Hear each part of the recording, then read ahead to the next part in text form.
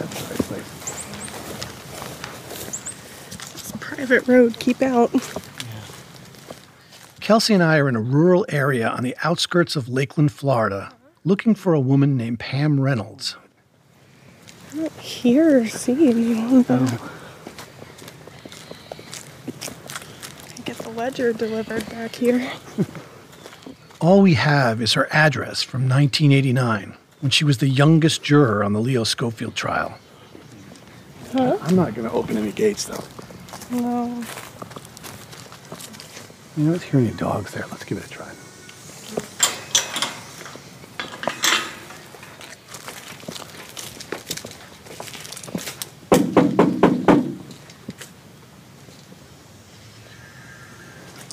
Not hearing anything.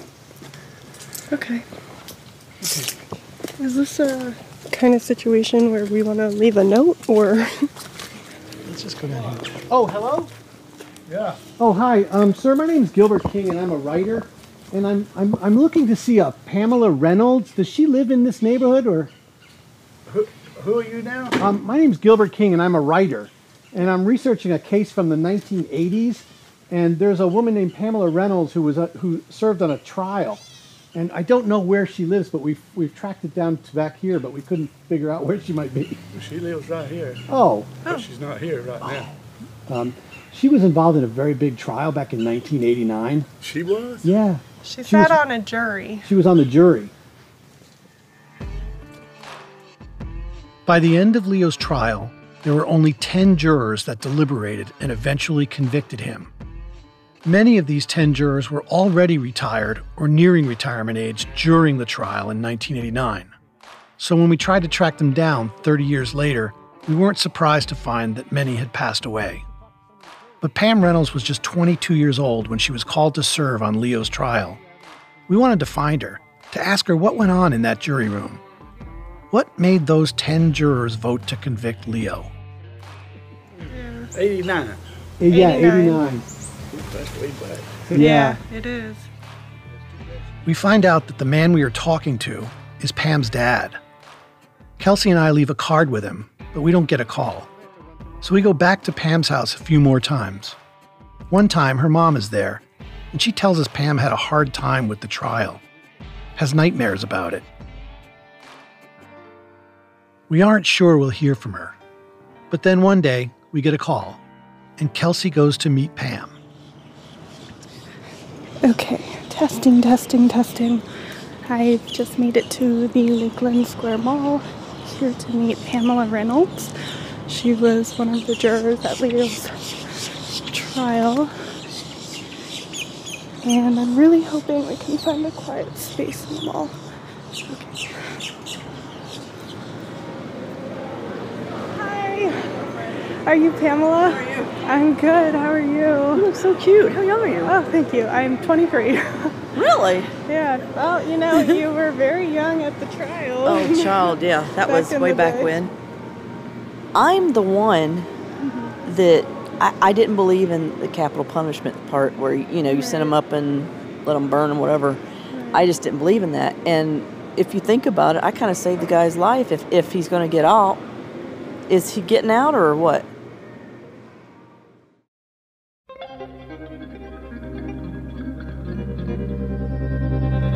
Do you hear my madness?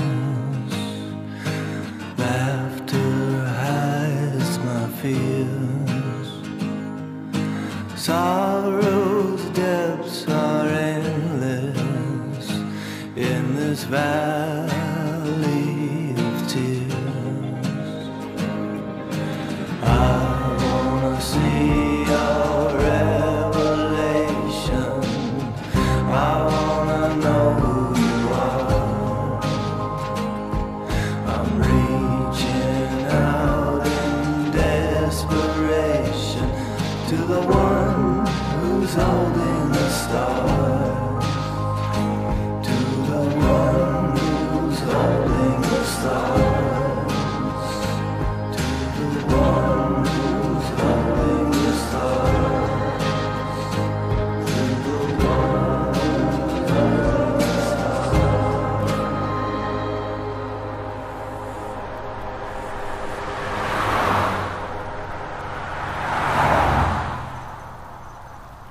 Bone Valley. Chapter 4. Dog with a Bone.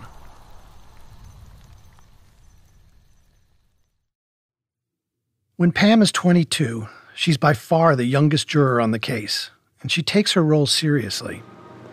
Back then, I was more quiet, and I took notes. I remember taking notes. She listened to all of the testimony. She watched John Aguero's aggressive theatrics, Jack Edmonds' folksy style. She heard about Leo Sr.'s premonition, Alice Scott's eyewitness testimony, Leo's temper and volatile relationship with Michelle. And after 2 weeks of testimony, this is what she thought of Leo. I don't know. To me, he just didn't... I didn't feel like he did it or whatever. When Kelsey sent me this interview to listen to, I was not expecting to hear that. Pam didn't think Leo did it, but she still voted to convict him. I try to imagine Pam going back into the jury room after the trial to deliberate on Leo's case. I can see her sitting at a table, surrounded by people she probably considered to be the adults in the room. It was scary, because I was the only young one on the jury, too. Pam was told during the juror questioning process that a guilty verdict must be unanimous. She knew that even her single vote to acquit Leo would have been enough to deadlock the jury and trigger a mistrial. When the jury was deliberating, Pam went along with the majority to convict Leo. Then she listens to Judge Davis read their verdict in court, and she watches Leo tell the jury that they've made a big mistake, that he's an innocent man. Pam and the other jurors go back to deliberate again, this time to recommend either life in prison for Leo Schofield or the death penalty. When forced to consider voting to put Leo to death, Pam finds herself outnumbered again. But this time, she can't bring herself to go along with the majority.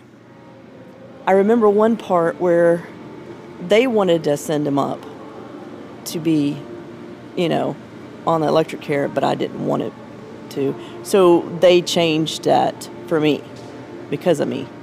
I thought that was interesting.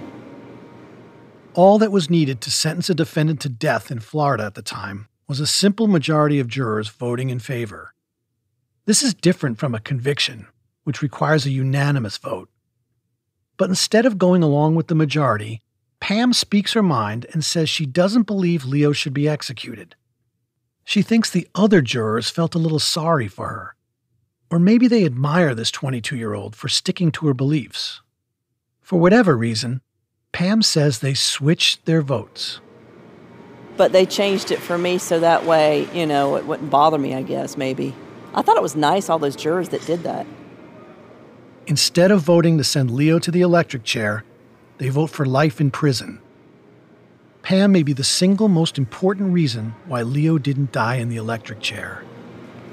I just hope he gets out if he's, if for sure if he's not guilty. They need to get him out of there. 30 years. That's awful for a guy. Shoot.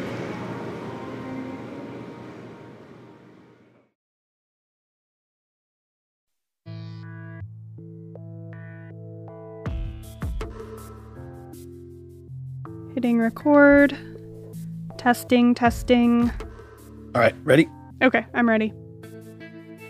After Kelsey and I read through Leo's transcript, we still don't have a clear picture of the state's theory. There seem to be so many gaps in their timeline from the night Michelle disappeared. So let's break it down. We'll start with the times both the state and the defense agree on. At 9:45 p.m., Leo's at Buddy Anderson's house when he gets the call from Michelle. She says she's clocked off work and is about to drive over in the Mazda and pick him up. Leo tells her to meet him at Vince Rayner's house. Should take her about 15 minutes to get there from Sparky's gas station, where she's calling from. But about 3 hours later, Michelle still hasn't shown up at Vince's. So Leo calls the sheriff's department. The call went through at 12:43 a.m. It's recorded and documented, and Leo can be heard talking with Vince while he's on hold. We're checking to see if she's in the jail. If not, they're going to transfer me back to the sheriff's department file missing person. Assistant State Attorney John Aguero uses this 12:43 a.m. call to establish Leo's state of mind that night. He suggests that you can hear the anger in Leo's voice that Leo was so furious at his wife, he'd end up stabbing her 26 times within the hour. Listen closely. I doubt very seriously she'd be just fucking around somewhere. If she is, God help her, because I can't afford to fucking worry about this kind of bullshit, you know? The slightest little problems fucking trip me out. I don't know why, but they just do, man. I hate this feeling. I fucking hate it. She was on her way here. That's why I'm tripping out, man. It's not like her to do it. I've listened to this call so many times, and I've tried to hear it the way Aguero wanted the jury to hear it. That Leo's furious. But I just can't. To me, he just sounds scared or worried. After this call to the sheriff's office, Aguero says that Leo leaves Vince's house and then somehow, some way, he locates Michelle and the Mazda. Aguero doesn't offer any theory about how or where this reunion between Leo and Michelle occurred, because he has no witnesses. But according to Aguero's timeline, this reunion had to have happened between about 1 a.m. and 1:30. Because at around 1:30 a.m., Leo's neighbor Alice Scott enters the picture. Since Alice is the only witness who claims to have seen anything related to the murder itself, Aguero's case hinges on her testimony of where and when Michelle was killed. So sometime around 1:30 a.m., Alice Scott is supposedly sitting at her bathroom window when she sees Leo and Michelle drive up in the orange Mazda and walk inside their trailer. Alice Scott's statements are not consistent. Her story about what she saw that night changes each time she tells it. But in the version she gives at trial, she says when Leo and Michelle get home, they start fighting, and this apparently goes on for about 20 minutes. Then, all goes quiet. Alice says she sees Leo walk out of the trailer, get in the Mazda, and drive off. She says he's gone for another 20 minutes. After he returns, Alice says Leo spent 5 or 10 minutes in the trailer before bringing out the heavy object. He puts the heavy object, what's assumed to be Michelle's body, in the back of the Mazda and drives off. It's around 2:20 a.m. when Alice says she sees Leo carrying the object out. But 2:20 is another important time. That's when David Salm, Michelle's dad, told police that Leo showed up at his house, woke him up, and told him his daughter was missing. So the times don't line up. The statements of Alice Scott and David Salm put Leo in two places at once at 2:20 a.m. And then Leo's mom testifies she had driven Leo to David's house. So Aguero basically says that Leo gets in touch with his parents, and they immediately agree to become accessories to a murder. And then, right away, they come up with this master plan. They're going to get rid of Michelle's body and craft a false alibi. So to recap, according to Aguero, Leo and Michelle start fighting at 1:30, and it goes on for about 20 minutes. He says Leo kills his wife in a fit of rage and drives away to call his parents for help. Then Leo goes back to the trailer, puts the body in the Mazda, and drives off. He meets up with his parents, switches vehicles, and shows up at Michelle's dad's house with his mom. And Aguero said this all happened within 1 hour. That just doesn't make sense to me. Then, around 3 a.m., Leo and his mom drive up to 2 patrol cars parked at a gas station on Cumbie Road. Both Leo and the state agree on this. It's documented in the police reports. But according to Aguero, they're not actually out looking for Michelle.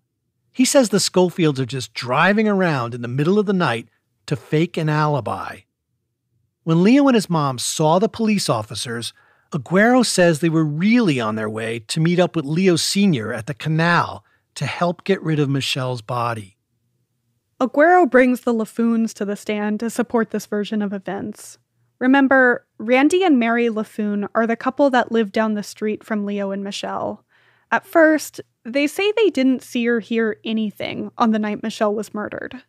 But then, 15 months later, Aguero talks to them, at the suggestion of Alice Scott. And suddenly, they say they remember seeing the Mazda, or Leo Sr.'s pickup truck, near where Michelle's body was found. How is it that 15 months after the murder, they now remember all these details that they didn't remember until Aguero spoke to them? The Lafoons also changed their story depending on who they're talking to, and they can't remember specific details or dates. And then there's the issue of the crime scene, or the supposed crime scene. Leo and Michelle's trailer. The place where Leo supposedly stabbed Michelle 26 times, where the medical examiner says she would have lost 5 pints of blood. Alice Scott, Leo's neighbor, says she sees Leo bring a carpet cleaner inside his trailer the next morning, and she sees him cleaning the carpet through his open front door. If this is true, Leo must have done a remarkable job scrubbing the scene, because not a single trace of Michelle's blood is found in the trailer. No blood on the walls or ceiling, no blood on the carpet or seeped into the floorboards. Not one speck of blood was found in the kitchen or the bathroom either. One of the crime scene technicians testified that the carpet did not look clean and that he found no evidence that it was recently cleaned. If it had been, there should have been some kind of detergent on the carpet. But there wasn't.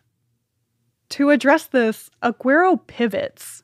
He suggests that Leo could have steamed all the blood out of the carpet using water alone. I'm pretty sure this is impossible. Plus, wouldn't there be blood in the carpet cleaner? The state never mentions any effort to locate the cleaner and test for blood. And I find it hard to believe that any crime scene technician walked into that trailer and concluded that a brutal stabbing took place there. 9 or 10 investigators went in to search the trailer, but the only thing they took out was a 3x4-inch piece of carpet. It had a small stain on it. They tested it and said that they couldn't even determine what kind of stain it was. Could have been blood, or it could have been vodka or rust. They were in there for 4 or 5 hours, and that's all they found. And when asked why they didn't remove more of the carpeting in the trailer to see if any blood had soaked into the padding beneath it, the crime scene technician testified they didn't do that because it would have ruined the floor. Think about that. The state claims that Michelle was stabbed 26 times in there. They can't find any blood, and they're worried about damaging the floor in a single-wide trailer? When I look at the reports and the photos, I'm convinced that detectives and crime scene technicians knew what their own eyes were telling them. The trailer was not the crime scene. And then there's the Mazda. It's found broken down on I-4, more than 6 miles away from where Michelle's body is discovered. Aguero offers no explanation for that. Who was driving? And where were they going? Aguero never presents a theory to answer any of those questions. Maybe he could have crafted a more coherent story if he wasn't tied to the testimony of Alice Scott, Aguero's star witness, the neighborhood busybody. And let's be straight, Alice Scott is not a credible witness. Her story changed multiple times throughout the investigation, and even during the trial. And I've always wondered about this. If Alice was the type of neighbor to call the cops on kids riding bikes on her lawn, why wouldn't she call the police the night she heard her neighbor screaming bloody murder at 2 a.m.? And how is it that none of Leo's other neighbors reported hearing anything like that when they were questioned by police? And then Alice's husband, Ricky Scott, would tell a newspaper reporter 20 years after Michelle's death that even he didn't believe Alice's story. He says he knew how she twisted the truth. Ricky said, quote, "She took a little something and exaggerated like she always did." And Alice's sister-in-law, Linda Sells, would tell the same reporter that Alice will say anything to be the center of attention. On top of that, when Alice herself was confronted by the reporter on the inconsistencies in her story, like that she couldn't see what she said she saw from her bathroom window, she changed her story yet again. 20 years after Michelle's death, Alice said that her vantage point from the bathroom window wasn't good enough. So she'd walked onto her porch to observe the commotion. This is not what she said at trial. She also told the reporter, quote, "If Aguero had done what he was supposed to and executed Leo Schofield, we wouldn't have to be dealing with this mess now." For prosecutor John Aguero, defending the state's timeline wasn't going to be easy, and he knew it.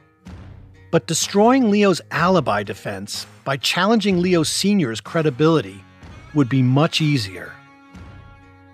Leo's father, and the alleged vision from God that led him to Michelle's body 3 days after she was killed, had become the elephant in the courtroom. Aguero argued that Leo Sr. knew exactly where the body was. And since he couldn't call God as a witness, he just let Leo Sr.'s premonition hang in the courthouse air for the jury to ponder.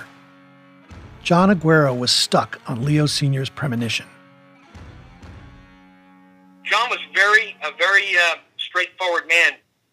Officer Richard Cachadorian of the Lakeland Police Department was on duty when Leo and his father first went down to the station to report Michelle missing. He also heard firsthand of Leo Sr.'s premonition when he called to offer his condolences to the family.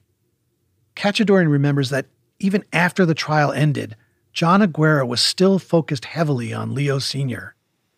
Every time I went to the state attorney's office, I would meander the hall a little bit, and John would be at the desk with his glasses on, and I'd stick my head in, and, "John, how you doing?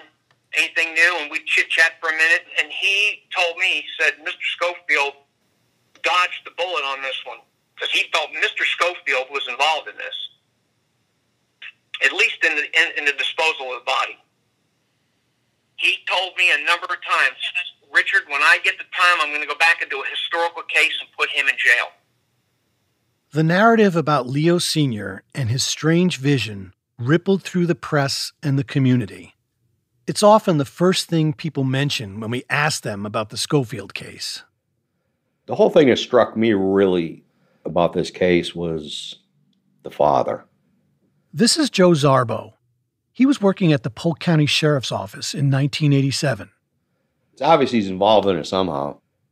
Joe was at the crime scene the day Michelle's body was found. Not long after Michelle's murder, he left his job as a deputy and became a private investigator. In 1992, while Leo was trying to get his case looked at again, Joe Zarbo was brought in to re-examine Leo's case. And one of his first steps was to interview Leo in prison. I know that one time during the interview, I believe he started to cry a little bit. And he asked me, he said, "Do you believe me?"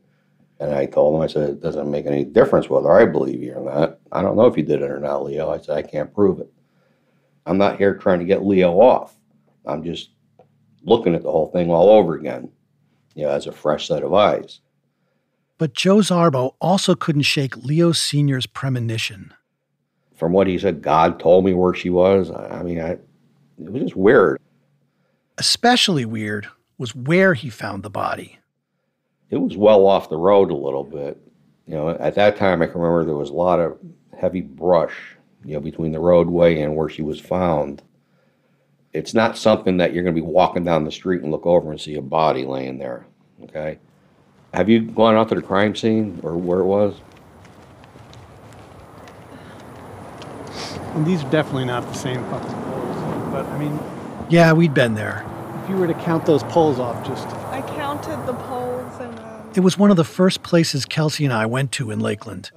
We brought along the police reports with all the distances measured out. It was one of those sweltering afternoons in Polk County when you get out of the air-conditioned car and you're blasted by the heat and humidity of the Florida summer. Kelsey and I are walking along State Road 33, trying to locate the exact spot where Leo Sr. found Michelle's body. You see any water? Yeah, there it is. It isn't hard to find. Okay, so that's got to be the body of water. I've heard it described as a fishing pit, phosphate mining pit, whatever it is. That's definitely the water, and it's exactly 115 feet from State Road 33. So I guess in there is where Michelle's body would have been found back in 1987. It's a horrible place to end up.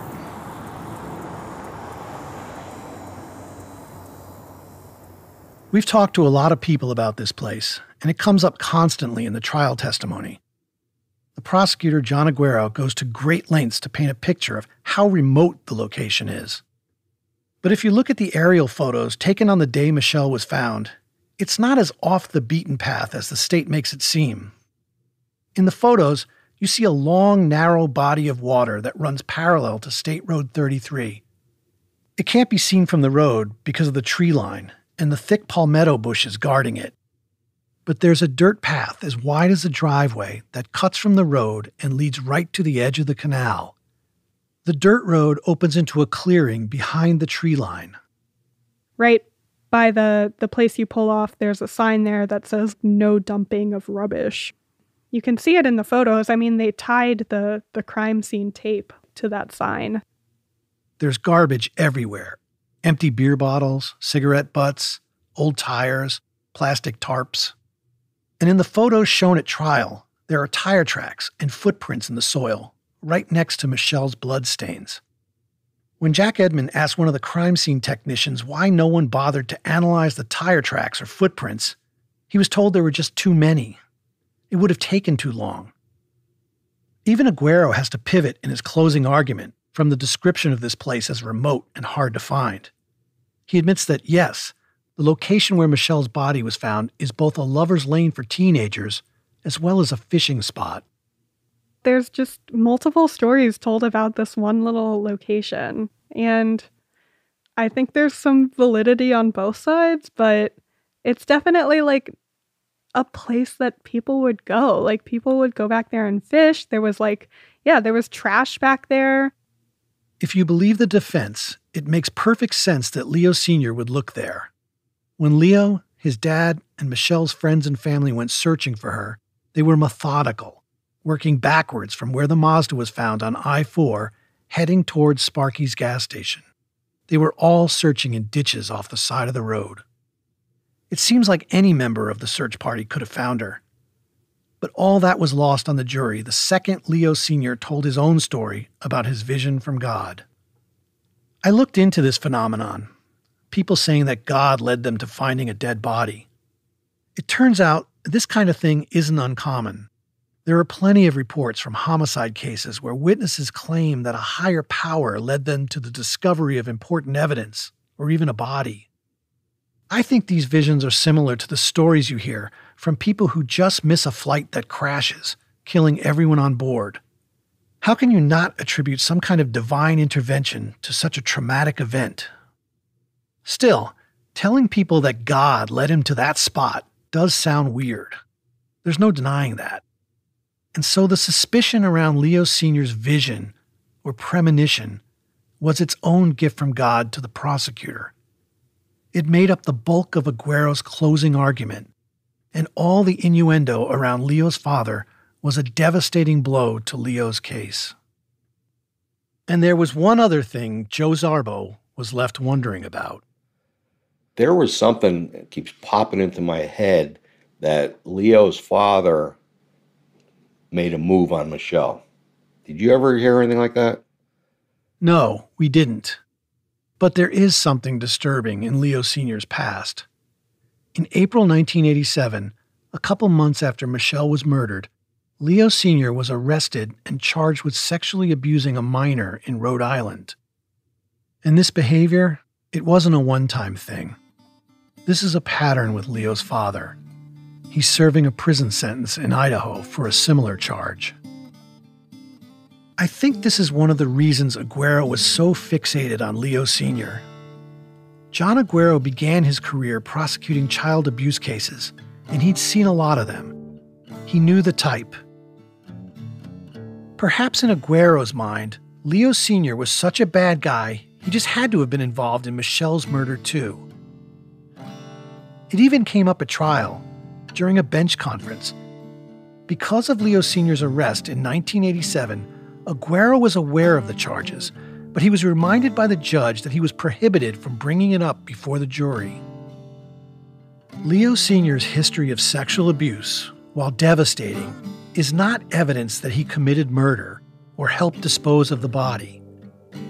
And it certainly isn't evidence that Leo had anything to do with Michelle's death.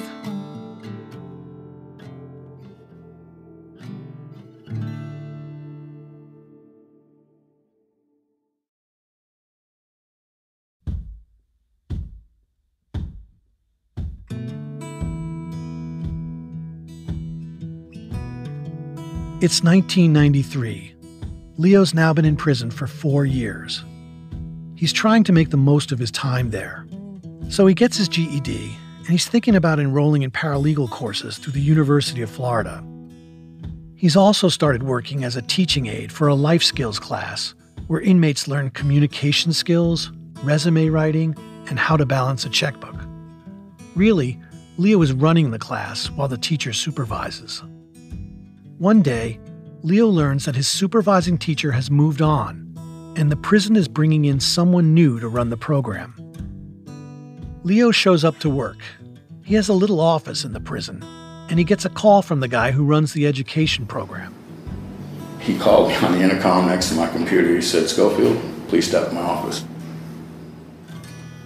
He's about to be introduced to the new life skills teacher. Leo says that most of the teachers hired by the prison system are retirees, so he was expecting a 75-year-old lady. When he makes it to the education program office, the guy who runs the program points Leo to the new teacher. So the head of education assigned him to be my aide. This is Crissie Carter. She's a social worker and the new life skills teacher. And I saw Crissie for the first time, and because she was 31 years old, and she was absolutely stunning. She's tall, blonde, and she's no old lady. The next time I saw him, actually came into a class. There was another teacher there giving a test. Leo was there helping that teacher organize the test. So he and I sat at the front and started talking. And I liked him. And we had stuff to talk about that was interesting, and the 2 hours just kind of flew by. He's pretty funny, very sincere. He seemed different, and one of the things I never do is ask anybody why they're in or what's going on with that. But somehow the topic of his case came up. Leo tells her he's been convicted of killing his wife, Michelle, but that he's an innocent man. In the chain gang, inmates will play games with girls, and they'll say they're getting out in such and such a time, and then when that time comes, if they're not getting out, they'll make up some story. And I was not going to do that with her. I'd already lost my wife and wasn't in the mood for a game, and I was very broken, and so I just laid it all out on the line for her, everything that was happening, and I told her this is the hill that I have to climb. I was like, okay, what is this all about? Crissie wants to believe him, and she likes him. She watches him teach the class, and they continue to get to know each other. At the same time, Leo is also getting ready to go back to court. Those first few years in prison, he'd had plenty of time to think about his case and what went wrong. He began spending time in the prison library, learning about possible next steps in the legal system for someone who claims to be wrongfully convicted. He started researching the appeals process, and he came to the realization that his defense attorney, Jack Edmond, made a number of crucial mistakes at trial. So Leo starts to write up his own legal brief. It claims that Jack Edmond had provided ineffective assistance of counsel during the trial. Basically, he didn't do his job properly, and as a result, Leo's conviction should be thrown out. The court grants Leo a hearing to argue his case. He tells Crissie, and she decides to attend. Leo is given a court-appointed lawyer to help prepare the argument. Together, they point to 12 mistakes that Jack Edmond made in Leo's defense. Here are the 3 most crucial mistakes. First, Edmond didn't meet with Leo until the night before his trial began. So he doesn't know the witnesses, the evidence, Leo's timeline. And Leo didn't learn about the evidence the state had against him until the trial began. He had no idea what was coming. Second, Edmond failed to object to the 21 witnesses the prosecution called to testify about Leo's character. These witnesses, again, 21 in total, gave testimony that had nothing to do with evidence that could prove whether or not Leo committed the murder. Instead, they testified that Leo was someone who had a temper. It should never have been allowed to open the state's case. Courts have decided this kind of testimony is deeply prejudicial to juries. There is one exception to this rule. Judges may allow testimony of prior bad acts when they occur between a defendant and the victim. So testimony about Leo hitting Michelle or dragging her by the hair, that could have been admissible. But the prosecutor, John Aguero, was supposed to file something called a notice of intent, so the judge could review the testimony and decide whether or not it should be allowed in Leo's case. John Aguero never did that. He introduced the testimony anyway, and Jack Edmond failed to object. And finally, Edmond failed by not calling Michelle's Aunt Kathy to the stand. There were a number of important witnesses Edmond should have called, but didn't. Leo and Michelle's landlord, who could have refuted the carpet cleaner testimony, and hospital and sheriff dispatchers who could have corroborated Leo's efforts to find his wife. But none of these witnesses were as important to Leo's case as Michelle's Aunt Kathy. She'd been on the receiving end of a call Leo made to Michelle's grandmother. This call was crucial, not because of what was said, but because of when it took place. 2 a.m. That's the time Leo told Detective Weeks he made the call, and that's the time Aunt Kathy said she spoke to Leo. Detective Weeks confirmed this, and it's documented in his report. This is critical, because 2 a.m. is also the time Alice Scott told police she heard screaming from Leo and Michelle's trailer. But Leo did not have a telephone in his trailer, so he couldn't have made the call from there. Leo claims he was at his parents' house all the way across town when he made that call. This phone call could have been a major piece of evidence corroborating Leo's alibi. All these points against Edmond are presented at the hearing. Jack Edmond even testifies, and he admits that he didn't understand all the rules of evidence. So he falls on his sword and admits to the court that he failed to effectively represent Leo Schofield at trial. But none of it matters. Leo's motion is denied. And I believe with all my heart that I'm convicted because they didn't like who I was. I don't believe anybody on that jury really believes I'm the murderer. You didn't show any evidence of that. They believe that I was such a bad guy, it didn't matter. After the hearing, Leo is handcuffed and transported back to prison, and Crissie approaches Leo's attorney, Bob Doyle. She asks if she can speak to him privately. So we went to a little coffee shop, and I was telling him, I'm here for Leo and interested in his case and looking at it. And, I told him that I was, I like this guy. Crissie tells this to Leo's lawyer, Bob Doyle, because she's hoping he'll lead her in the right direction, even if that means she should run away from Leo as fast as she can. But instead, Doyle tells her this. Don't believe him because you want to. Look at the case. Crissie leaves the coffee shop, goes back to the Polk County Courthouse, and walks into the clerk's office. She asks to see the files on Leo's case. I just started looking and asking and looking and asking some more. As Crissie starts digging and asking questions, she starts seeing all the discrepancies. She was especially hung up on the state's timeline. How was it possible for Leo to be accounted for by friends, family, and deputies on the night Michelle had gone missing, and still slip away to murder his wife, dispose of the body, and clean up a crime scene? Well, when you start looking at the case, and you start putting the pieces together, nothing is adding up. She reads the trial transcripts. Then she begins digging into the sheriff's reports and the files from the state attorney's office. Obviously, she has questions about Leo and Michelle's relationship. So she'd visit the prison to ask Leo about the case and about Michelle.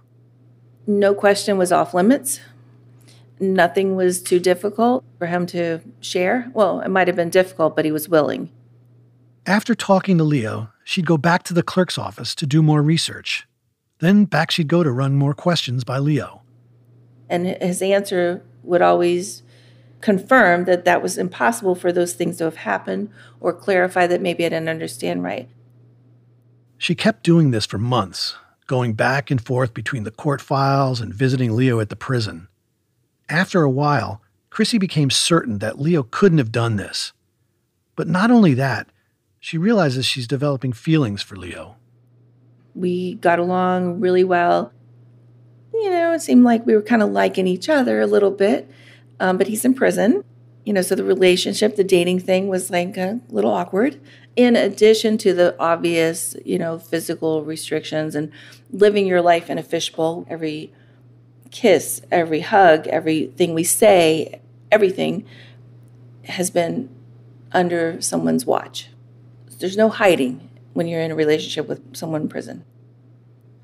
We decided about 4 years into the relationship that we were going to do this forever, prison or no prison. We were doing it. So we had to do an application to get married in prison. I had to write a letter about why I wanted to marry him. You know, dear sir, I want to marry him because I love him, you know, sincerely. So we picked a date, and my friend and I went shopping, and I picked out a dress and went to the prison chaplain and walked in my dress that we'd picked out, and we got married. So there you go.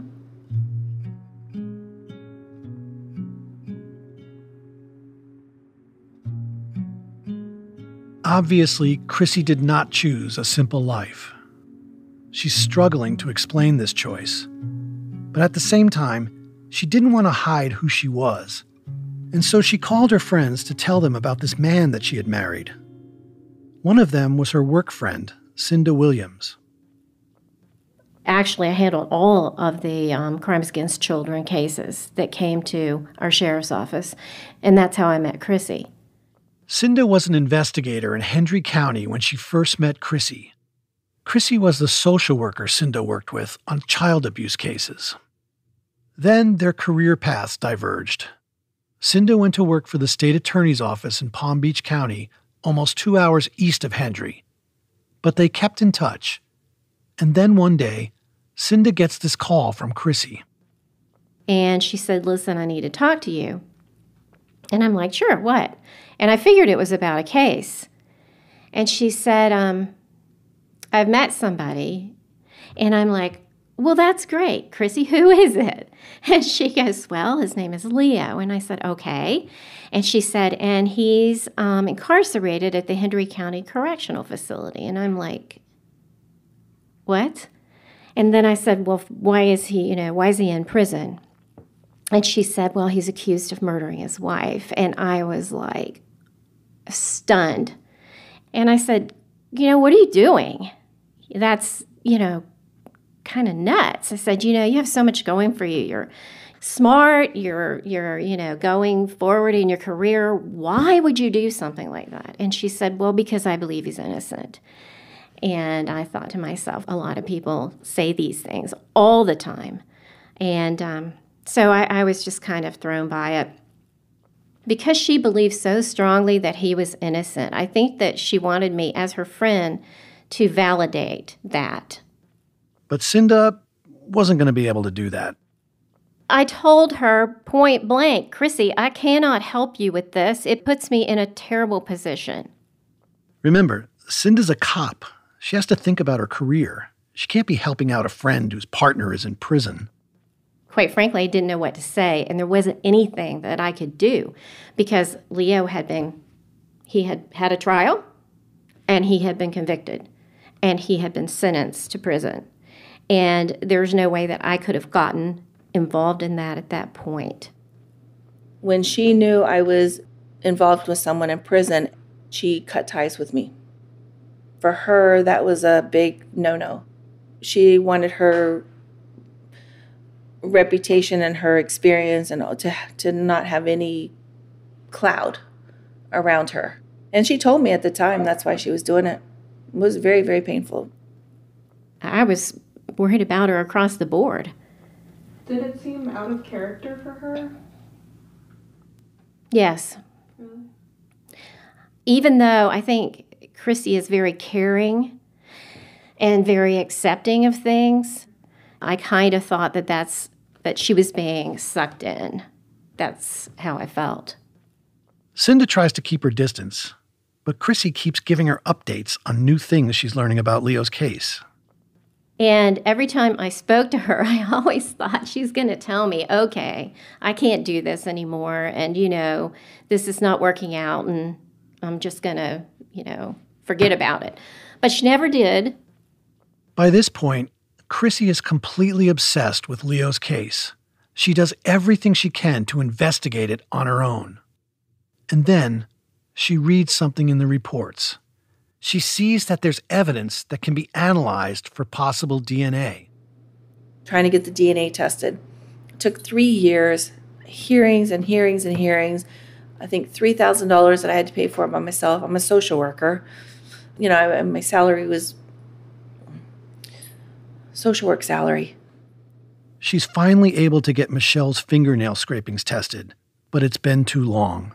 The samples have degraded, so they couldn't draw any conclusive information from them. But there are also hairs that were found at the crime scene. Maybe one of them belongs to the murderer. She tries to get those tested too. But the state attorney, John Aguero, when we were in this process, he had the hair destroyed. So this was in the process? In the process. So the hair samples that we wanted to test were destroyed.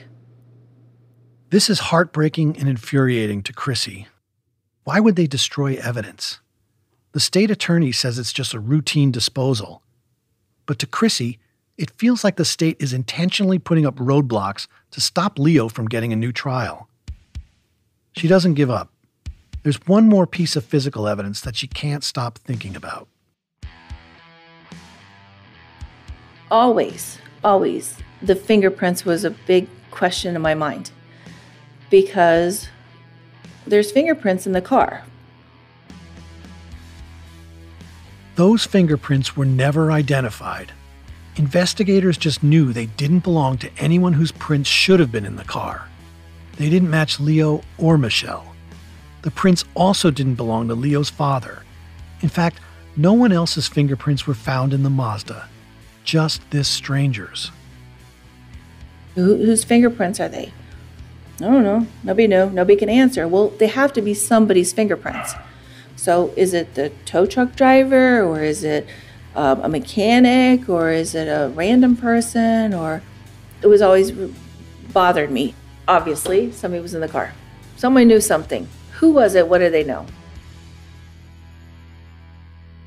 So Crissie keeps working at it, intent on trying to figure out this piece of the mystery. At the same time, Cinda, Crissie's cop friend, is working hard in her new job as an investigator for the state attorney's office in Palm Beach County. Cinda had come from a small sheriff's office in a rural county to Palm Beach County, which is a larger, more metropolitan area. And there, she meets a young prosecutor. His name is Scott Cupp. You might recognize that name. He's now Judge Scott Cupp, the one who first tipped me to Leo Schofield's case by handing me a business card. Can you talk about what Scott was like as a young prosecutor? What kind of person he was at that time in his life? Yeah, well, let's see. He was aggressive. I think aggressive is a word that I don't really see him as that aggressive today, but back then he was a prosecutor. Yes, he was a prosecutor, and I can give you an example. I remember the first time that he came down to my office, and they had these big glass windows that looked out over the courthouse. And he looked at me and he said, "I want you to look outside." And I didn't know what, was wrong with him, but I'm like, okay. So I looked outside and he says to me, "Do you see any orange groves?" And I'm like, "No." And he's like, "Well, do you see any horse and buggies out there?" And I'm like, "No." And he goes, "Well, welcome to the big city." So I'm like thinking to myself, what a jerk. But ultimately, I worked with him on many, many cases. And we eventually started seeing each other. And then eventually we married.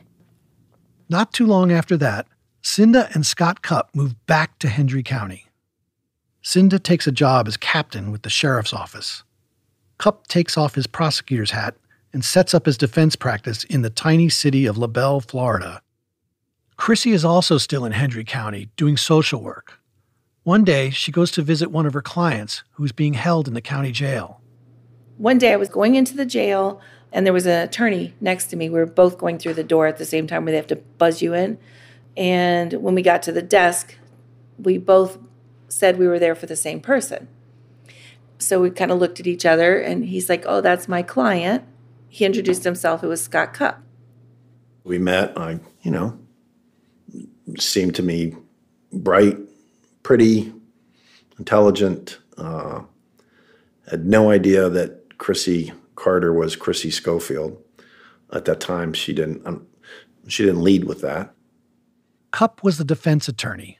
Crissie was the social worker working with the same client. They talk a bit about their client, and then both of them leave the jail and go home for the day. Apparently, he told his wife that he met the social worker for the same, client, and told her my name. And she, from what he told me, cried. And he's like, what just happened? He said, that's my friend Crissie. So that's how we all reconnected. They become friendly. Crissie, Cinda, and Cinda's husband, Scott Cupp. And it's not long before Crissie starts sharing again about Leo. And that's how Scott Cupp finds out that Crissie is married to a man convicted of murdering his wife. And I just kind of threw my hands up and go, oh my God, I had no idea she was a whack job. And so she was trying to get you involved in this case. Right, which I did. I several times said, no. I just thought this was the typical guy getting over on somebody who they met through the prison system, convincing them for whatever reason to marry them so they can tool them, whether it's for money or maybe get them some representation to see if they can file something on some quote-unquote technicality, and I want to know part of that. But Crissie is relentless. She's begging Cinda to tell Scott to just look at Leo's trial transcript. I didn't push it and say, oh, well, she's my friend. I said, you talk to her. Maybe you can give her some advice and steer her in a direction that, she needs to go legally. And I'm not proud of this, but kind of coldly, I said, okay, here's the deal. I'll do it, but she's going to pay me. And she's my client. I'm not representing her husband, okay? I'm not going into the prison to talk to this guy. I don't know what the hell's going on, but just to make this go away, I will review the transcript and I will explain to her why her quote-unquote husband is in prison for murder. And I thought that would be the end of it. I just wanted this to stop and just leave me alone about this. And quite frankly, I may have said, and I don't want her coming over here anymore, okay? So Crissie shows up at Scott Cupp's office in LaBelle one day with 6 binders and 2,000 plus pages of trial transcripts. She leaves them on his desk. And later that afternoon, he stays true to his word and starts reading. And reading. Into the night. The former prosecutor is transfixed. And I got to the end of the state's case and closed that binder and just sat there, and I think I maybe even out loud said, holy shit, this guy didn't do it. He couldn't have done it. All the overwhelming evidence of Leo's guilt that he expected to find in the transcript, it just isn't there.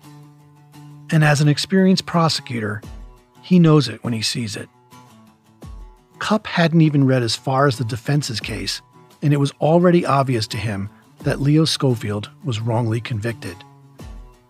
He finishes the transcript, and he's even more convinced that Leo is an innocent man.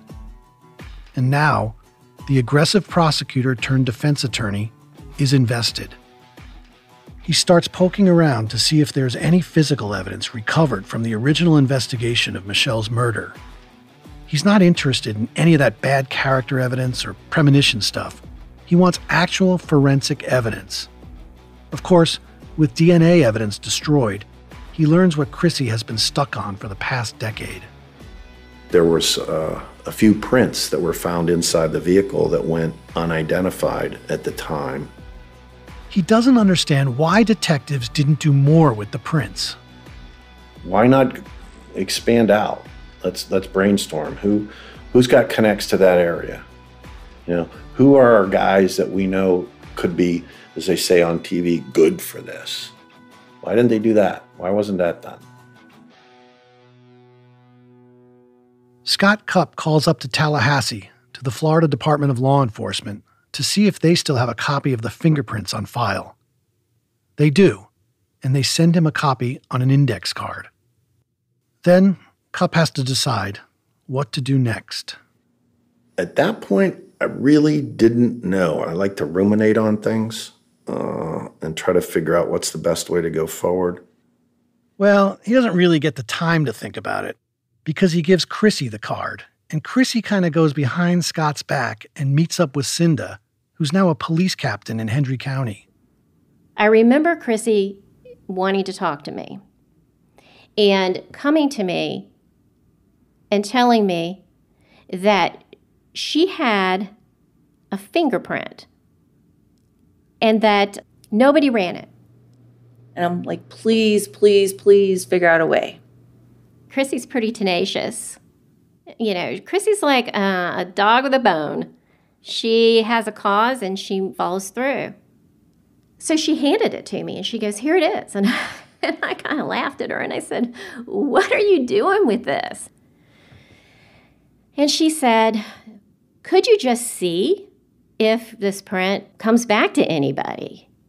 And I thought to myself, well, apparently it doesn't because nobody's pursued this. I didn't know how she was going to do it. I was just begging her, and she said, I'll look into it. I said, all right, give it to me. I did that probably because at that point I thought, if Crissie doesn't leave me alone, this is going to finally make her shut up. And so I took the fingerprint and I handed it to one of my crime scene detectives. And I said to him, is there any way that you can find out by running this through the database if this comes back to anyone? And he said, sure. And if you want me to be perfectly honest, I thought it was going to come back as nothing. Not that I wanted it to, but I thought that it would be something that was already done, and this was just another dead-end avenue. And again, I thought that she was grasping at straws. But he came back to me 3 days later, and he said, there's a hit. And I'm like, really? All right, who does it come back to? And he said, a guy named Jeremy Scott. Jeremy Scott? Who the fuck's Jeremy Scott? Holy shit.